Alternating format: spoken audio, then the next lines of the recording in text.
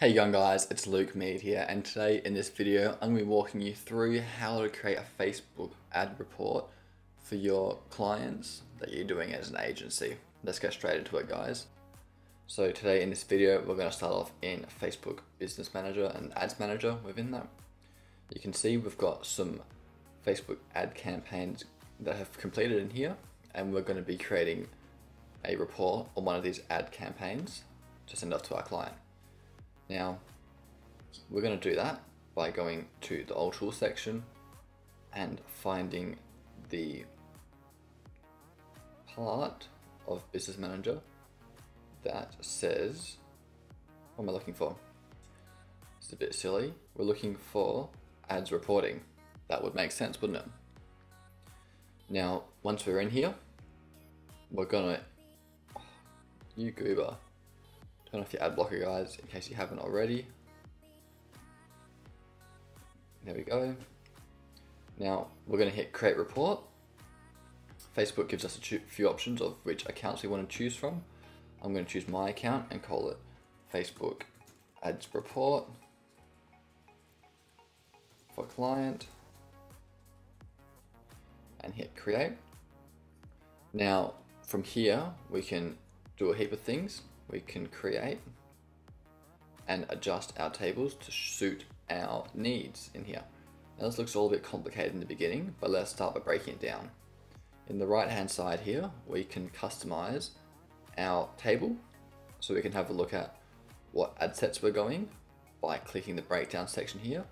And we can choose to include campaign, ad set name, age, and you can see how this works by if I click on the age. Actually, wait a minute, I'll show you this works in a minute.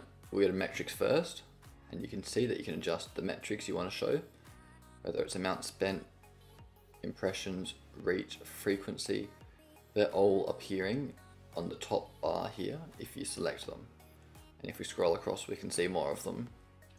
So the first thing you really want to do when creating a report for your client is decide what metrics you're going to be looking at. In this case, let's choose the most important ones, so the amount spent.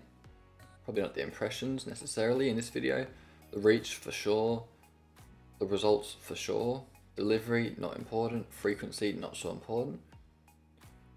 We can also have a look at attribution setting, no, cost per result, no, and schedule you definitely don't need. We can also search up here if we're going to find it a bit faster.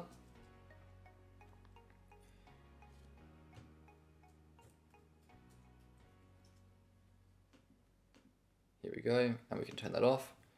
And there we go. Now you can see we've got three important settings, or three important metrics here. And we've got our breakdowns here. Now let's adjust the filter here. And you can see in this filter bar, we've got the time. So we can look at this month, last month, and we can select a campaign. Now if we clear the filters, all our campaigns fall into this table, but if we change the time to maximum and select a campaign and look at lead generation and click campaign name contains lead generation, you can see there's a few lead generation ads. So let's pull in this ad here. We can copy that, delete that, and put in the name. And you can see that campaign is now pulling through. So now let's have a look at the breakdowns. So we can see in the breakdowns, we've got the campaign name selected. So we're always going to show the campaign name. We can turn that off and hide that. We can have the ad set showing. So we can hide that if we want and just have the whole campaign. And then we can break that down by other things like age, gender, so on and so forth, as you already understand. Let's hit age, and we can have a look at how each age is performing. Now, that is the basics of creating a cool ad. Let's say this is what we want to share with our clients. Now, how do we go about doing that? There's a few options we can do. We can, first off, hit save, and that's going to save this report in my Facebook Ads Account Manager under this name. We can then also hit save as if we want to save it as a custom name. and create a duplicate and have multiple versions of it, just like you have in Word and Microsoft Excel and that sort of thing. We can also share this report with anyone else out there. So we can copy a link if we want and paste that to share it. Now they will have to have a Facebook account to access this data and look at it. So that's probably not the best way to do it.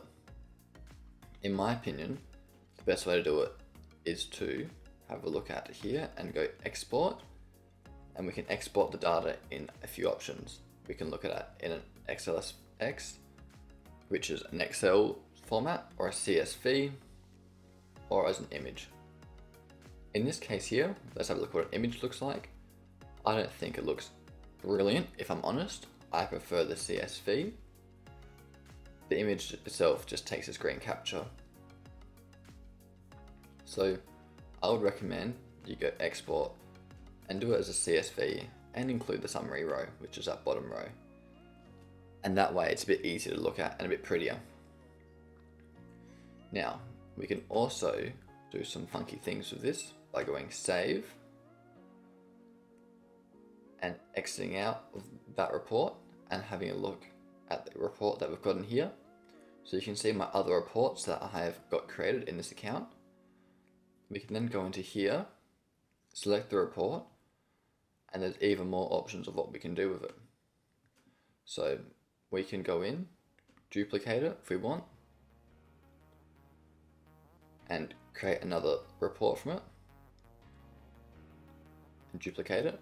That way we can have multiple reports on very similar things.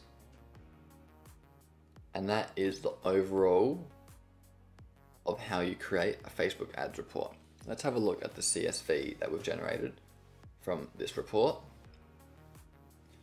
And you can see as it opens up in numbers. Here we go. This is the data that's been pulled in. You can see we've got the end date and the start date. We've got the amount spent, the reach, and the age. It's pretty cool. Now, and then you can then use this to share this information with people outside your organization, or from here we can go and start to create tables using this data, and we can insert graphs and the likes using this data.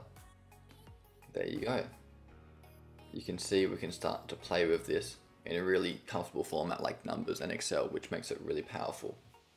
So that's how I recommend you go about creating a Facebook ad report for your clients. It's super easy and it works really, really well. I hope you guys enjoyed this video. If you did, don't hesitate to like and subscribe. I really appreciate the support. Thank you all so much. Have a great day. I'll speak to you all soon. Ciao, ciao.